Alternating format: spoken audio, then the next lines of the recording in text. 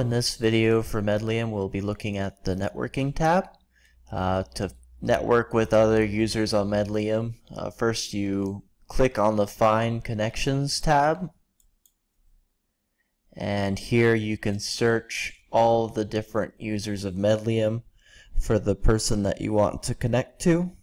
And we'll type in Sketch, and there's Sketch Appointments in. And we'll click the plus button on the side there, and it says invite sent connection request, and that actually brings us to a message window where you have the same messages and documents that can be sent to this person, showing the connection request was sent to them.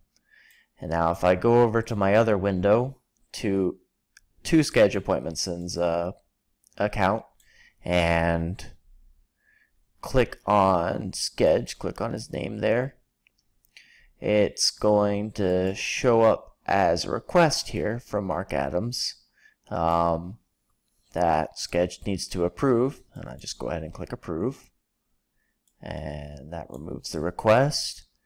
And on the timeline there, it's showing that they accepted the invitation. And if I go over to my name here, my account, it's showing that I have a connection now, and showing the connection with Sketch Appointments in.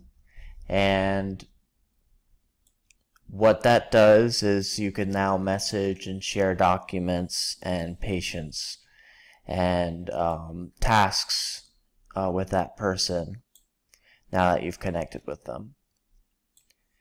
And that is how you network using the connections in Medlium.